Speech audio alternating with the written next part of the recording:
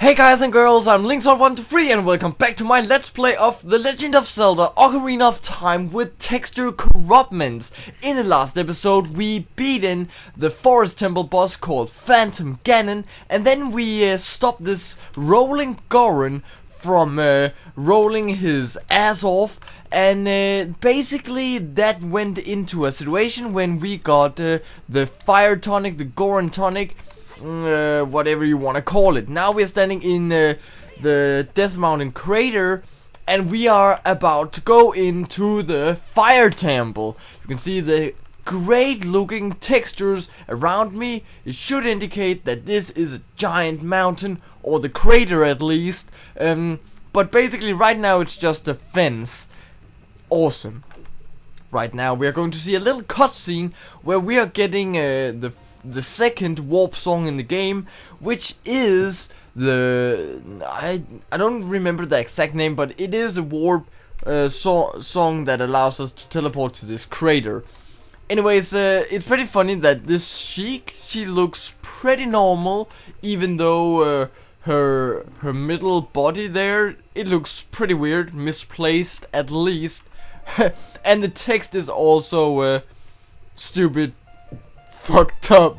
Alright, let's see if I can remember this, because I don't even get it. Alright. Oh. Alright, that was pretty weird, because I didn't remember the actual song. But while you are playing these notes, you can see like if it's a yellow button or a blue button. Really tiny textures allows you to see that. So sometimes the game helps you a little bit. Have you seen my face? I look like I really don't give a fuck about this damn song. And this chick, she looks pretty normal. Okay, I look really bored of this cutscene. It's pretty funny. I really love when Link's eyes is just getting replaced by other faces, because right now I'm just looking really bored, right? I don't even want to be here. I think his face. Yeah, man, I'm bored Link. Have you seen? Okay, this looks so funny, guys and girls. What the fuck? Alright, yeah, the warp song allows us to teleport to this place. Blah blah blah blah blah. Let's go into Link's temple. You can see my eyes there. It should probably be the actual eyes that the cutscene should allow us to be, or at least allow us to use. Alright, this is some kind of a... It looks like something from Tomb Raider or stuff like that, but... Nope. Alright, this is fucking creepy, man. My eyes there, on the floor, everywhere. And the little pre-rendered background of the fire temple is basically just a texture from Goron City. So yeah, and this is the fire temple. At least that kind of text is not replaced by anything, but you can clearly see it's like the Goron temple. You can see dancing Gorons in there on these weird ass pedestal things. Looks pretty nice though. Alright, let's go into the first room and see what Alright, Darunia always looks so fresh, man. In previous episodes of this Let's Play, I can clearly see the game loves Darunia, because sometimes he appears with fire on his eyes, sometimes he appears to be fucking awesome, and other times just the corrupted textures fits really well on his great looking body. Anyways, let's just be done with this damn cutscene, and then we can continue beating this temple. As I also said in the previous episodes, I really do love the fire temple for some reason. It have always been one of my favorite temples, except for the spiritual temple in Ocarina of Time at least. I think the actual Zelda series got a lot of great temples, not the water temple franchise. I'm not a huge fan of that, because those temples is really fucking hard in some games. Not the water temple in Ocarina of Time, but I think it begins to be a bit boring, because you need to do a lot of stuff. And this is this the wrong way? No, I think it's... For fuck's sake, no! Shit. Yeah, as I said before, the fire temple is a great temple, because you need to do a lot of stuff. You actually rescue gorons so they don't die in this fucking hot ass temple, and that's really nice because I think having this mission to save a whole city is so fantastic. I love that. Anyways, you don't need to talk with these damn gorons. Usually, alright. Let's just take a look at Link's face. What up? I look like fucking a manga version of Link, like from Naruto or something. But anyways, yeah, you don't need to talk with these gorons. I used to think that I should do that, like first time I was playing this game, and also in the future years. But nope, it begins to be a bit boring if you need to talk with them, because you can't just skip the text box and stuff like that, and that's nobody likes that, right? Okay, these yes, we got the fairy. Okay, I look really happy for this. Nice, I love that. I got a boot. I think, alright, the inventory is alright, easy to see what it is, but yeah, I can't see myself in this damn Let's Play, because it's really hard, even though if I've been playing the game many times, but figuring out the actual the inventory, wow, it's dangerous, man. It's dangerous. All right, this is all right. A lot of bumps is going on in the lava here, so let's just watch ourselves. And all right, that one is falling down. I'm really happy for this is not like Master Quest or something, because in Master Quest, I think, alright, Master Quest is not a fucking hard version of Ocarina of Time. Let's get that clear, but Master Quest can turn at least the temples into something that can be pretty frustrating.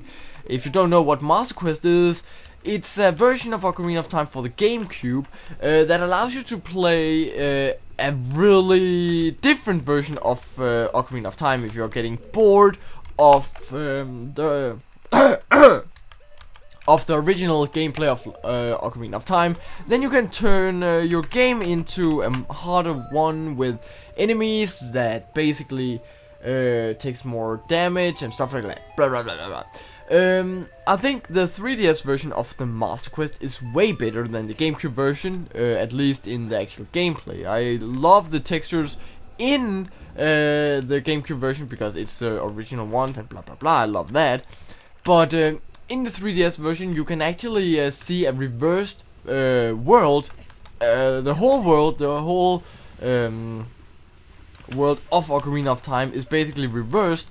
So you will experience a whole nother gameplay here, and it's pretty nice to play that, because it adds something to your game, at least a little bit, even though the game itself is not that hard. For fuck's sake, I think all of these damn blocks, they are like falling down in that lava. There's one of them that like it flies up instead of going down, but for God's sake, it won't help us. Maybe we will get a fucking fairy. Maybe we will get something else. I don't even know. For helvete. Alright. Yeah, I think that was the right thing to do. How cool. How cool. It's pretty funny to see all of these gorons that change textures from time to time. It's fantastic. I do love that. And these keys textures looks really nice. It looks like some kind from Wind Waker or something like that. At least a kind of a shell shaded version of the original one, and that's pretty nice. Even though, let's go to the shoutout section, because in each episode from some past episodes, I began to like do these kind of shoutouts because I do love that. I like to be the good guy in this. I like to do like the good old YouTubers does, like no one, but it's nice. I do love that, and I appreciate you guys and girls writing some nice stuff to me in the comment section on each video, and you will get a shout out. Extreme stuff here. Basically, Melissa, my good old fan for this Let's Play at least, she really shows me some interest for this whole Let's Play, and that's really nice. So thank you so much, Melissa, for commenting on the last video. It means a lot, and I do love my fans. Anyways, the next one is going to be the same old profile called Hi. He also loves my videos. He basically loves this Let's Play, and yeah, he's just a nice guy. He types whatever he wants, seems like, and he just likes yeah, commenting on my videos. A great thing there. And before we go to the next shout out, we're just going to wait here, because I do love flying in this damn temple. It's just nice to see Link flies, right? It's pretty extreme that you got like fucking platforms that flies up and can do not much, but you know what I mean. It's pretty cool. All right. The next part here is going to be a bit more frustrating than usual, or at least a little bit, because you actually need to throw a bomb pretty precisely, and then you also need to move this block, and you're just getting really tired of doing these things, because if you're missing out the bombs and then you need to find other bombs, and you know what I mean, it can be a frustrating job doing the same old thing over and over and over again. Nobody likes that. Even though my most hated boss in Ocarina of Time is finally defeated, called Phantom Ganon, I do not hope that I'm getting more hard times beating other bosses like probably Morpha, the water arm in the water temple, stuff like that, because some of these damn bosses can be pretty frustrating.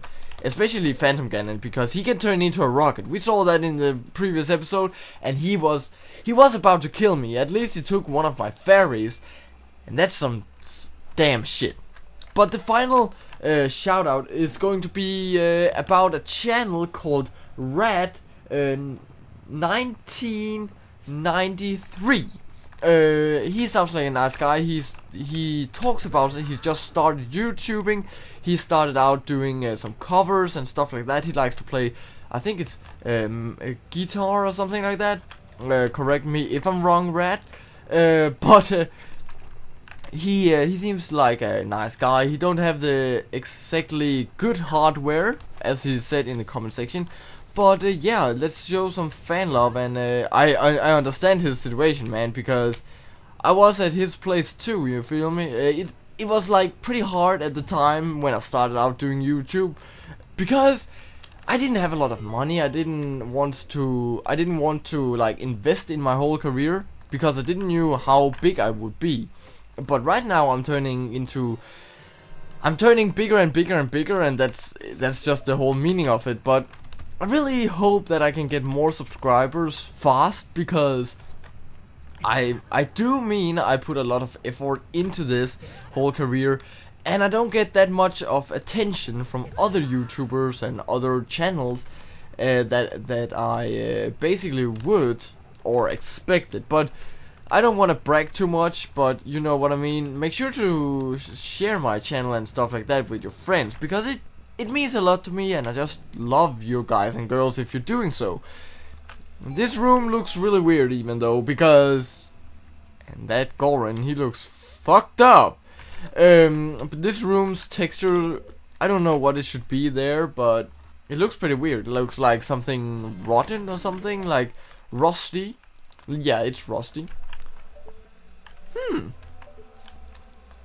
Also, if you take a look at my C buttons, it's pretty weird to take a look of these, because some of them are like brick textures, some of them are just like shit, some of them it's just, yeah, I don't even know. It looks like some kind of a hand or something for one of the statues around the whole temple, you know, but I don't want to talk about that, because I have no like effects about this. Alright, my key count went from 2 to like 0, and I don't even know if I have any more keys. I'm basically running the game on my memory. I don't even remember when I need any more keys, basically. Okay, I got another key. That's nice. I appreciate that. Alright, Link's body here, it's pretty boring. There's a lot of black textures. I think black textures might just be when it's a transparent background, you know what I mean? I have said that before. Every time some kind of a this is some shit. When a transparent texture, like for example the floor here, it's a transparent background. When it should be like on the walls or something, I think it turns out to be black, because you can show like air instead of just black screen for some reason. Okay, this damn slug, I think it's called, on this weird ass English language. That slug looks pretty weird, or it looks pretty cool. Let's just do what we need to do here. What we needed to do here is basically just press this button, and then we will rescue one of the other gorons. There's a lot of gorons in this temple. And then we will also have a shortcut to the upper part of the temple, which is pretty nice because I love shortcuts. The temple is pretty long if you just need to do everything over and over and again, if you keeps on dying, because nobody likes that, right? Alright, you can see navy on the sides here when I'm climbing, and that's just frustrating, right? Oh, for fuck's sake! I remember one time I've been killing this slug. The slug was falling down there. Yeah, down there. And it just glitched in like midair, because Ocarina of Time is like made so it has a loading time when you're climbing down somewhere. Also if you're just falling. But if you're entering another area, it got a load zone. So the slug was just sitting, or it was just landed on this load zone, because it couldn't fall into the other load zone for some kind of weird ass reason. And that was pretty funny. I just love to mention that, all these great ass memories with Ocarina of Time. Another thing is also in one of my, oh fuck, I don't want to talk with this damn Goron, but as I was trying to say, in for some time ago, I never. How can he just walk straight out? He would fall down, man. But in one of my previous videos, not a part of this Let's Play, I promised you guys and girls a video series with the video game memories with different vintage old games like Ocarina of Time and stuff like that. And that's pretty nice. I do love that, but I really don't feel I have the time, you know what I mean? I would love to do a lot of these kind of videos, but I don't think you guys and girls will show enough attention to it, because I can tell you a lot about when I was playing Ocarina of Time first time, but maybe you guys and girls don't care about that, because you got your own memories and stuff like that. But it could be pretty funny to talk about, but you know what I mean, it can also be just frustrating to hear about my different memories from a random game, right? But make sure to write that in the comment section, what you think about my idea about my video game memories. I also got some for Time Splitters, Grand Theft Auto, a lot of different games for different games or different consoles from different times too, and that's pretty nice. For fuck's sake, kill this damn bat. Oh, come on! Well, some shit. Alright, where does this door lead us to? Alright, a chest. I don't actually remember what I'm getting in this chest. I suppose it's like a compass. Or maybe... yeah, okay, it is a compass. IGN found the compass. Awesome. Let's go out here. It looks so weird, man, when you're just getting the compass, because having the compass just lets you see the different arrows from the map, but you can't see anything else. You can't see where you actually are on the map. You can just see a red and a yellow fucking arrow, and nobody cares about them, right?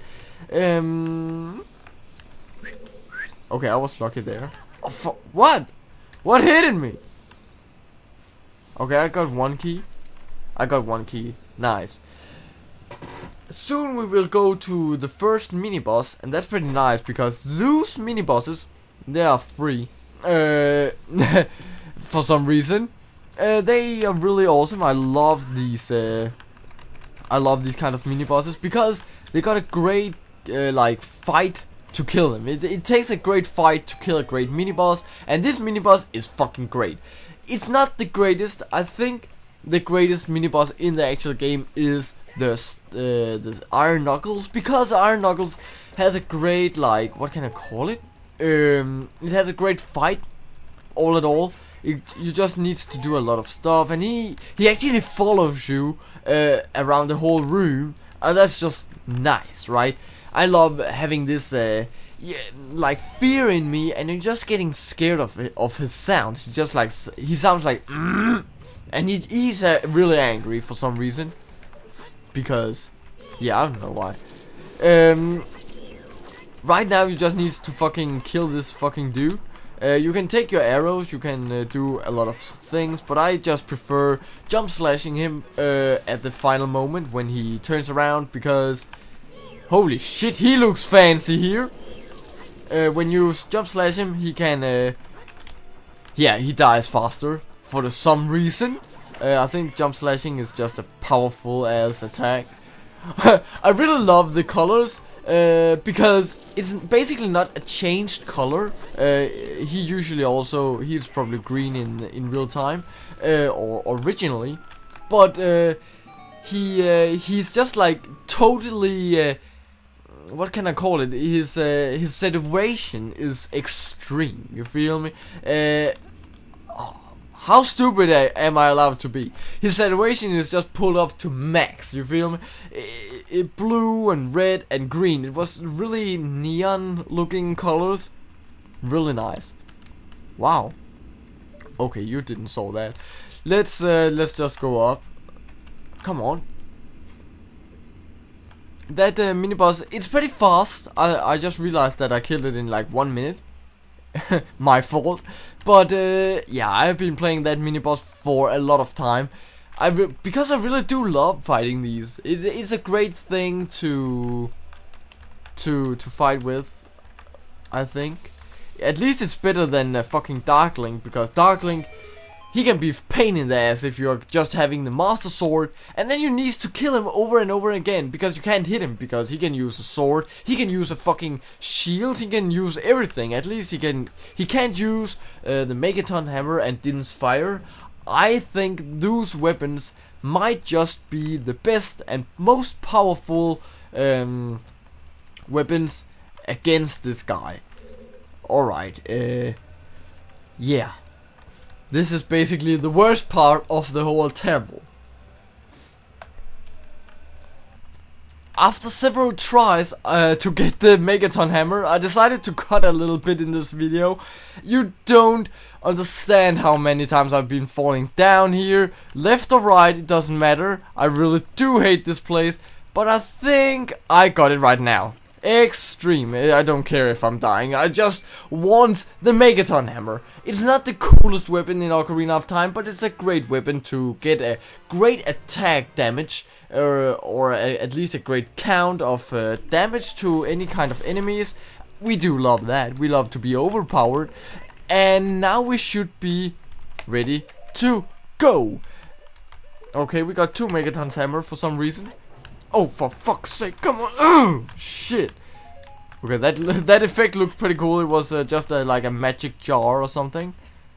The word jar sounds really great because, yeah, here in Denmark, jar is not something that we usually would say. It sounds really weird to us. Where are we? Oh, for God's sake, this room. I gotta end the episode here just to be like safe, you know? Damn, be safe.